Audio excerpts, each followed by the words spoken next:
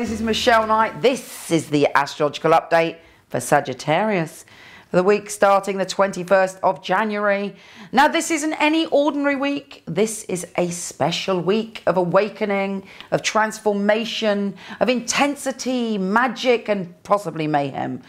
For you, it kicks off with a positive thing as Jupiter, the planet of good fortune, conjuncts the moon in your place of relationships. So there should be a kickoff to this week where you feel positive and optimistic about relationships and ready to jiggle and dance when it comes to love and feel very fabulous and good in yourself. And there could be a little bit of good news on the old love front.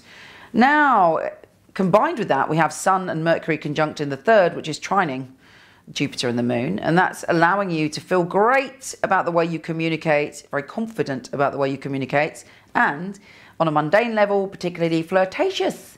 You might be able to persuade and charm people, and as long as it comes from the beautiful depth of your beautiful being, you should find marvelous miracles coming your way this week. Now, there's also a grand water trine, which is quite intense and full on. It brings up emotions, it cleanses us, it moves us forward. For you, it's all about feeling possibly a bit overwhelmed. You've got it in the position of secrets, life, death, rebirth, jealousy, love, obsession, lust. A lot of emotions are being cleansed in that area. And that's trining Saturn. It's almost as if you're understanding from a higher perspective, although I hate the word higher, but you catch my drift, from a greater perspective, what your experiences have been in life connected to loss, death, new beginnings, pain in relationships, when you've been obsessed or out of control in a relationship.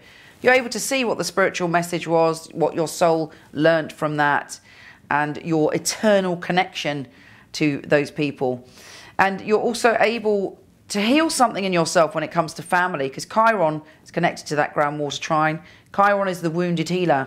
I believe this is an opportunity for you to cleanse, let go of, and heal something connected to family or home, as if it didn't happen in a way, as if you were literally reborn now, not necessarily in a new body, but your mind is new when it comes to your home and family, and you're letting go of anything that hurt you in the past. Very powerful, beautiful thing if you can do it. Now, we end the week with the triple yod. This is incredibly important because it has a flavour of the energy in December when all sorts was going on and we were awakened, our consciousness was shift. I don't like to get too spiritual with you because not everybody's into that, but I cannot avoid it in this situation because this is a time where we are all moving forward. And I can explain it to you like this. Back in the day, outside the Tower of London in England, they used to have heads on spikes. People thought that was acceptable for people to be hung, drawn and quartered. As a society, we've moved on. As individuals, we've moved on. We saw that now. You know, we would have, we'd be traumatized from the inside out. In medieval times, it was normal. So there are times, and obviously we go through an evolution individually and globally, where we see things differently from a more empathetic view, from a view where our soul has grown. And I believe this triple yod is giving us that opportunity to move forward and to see things differently and to understand ourselves differently. For you personally, it's about your sense of adventure, your sense of groundedness, and your sense of spirituality. It's almost as if you're awakening, your intuition, all the stuff that maybe you go, yeah, right, I feel that, but I'm not listening to it.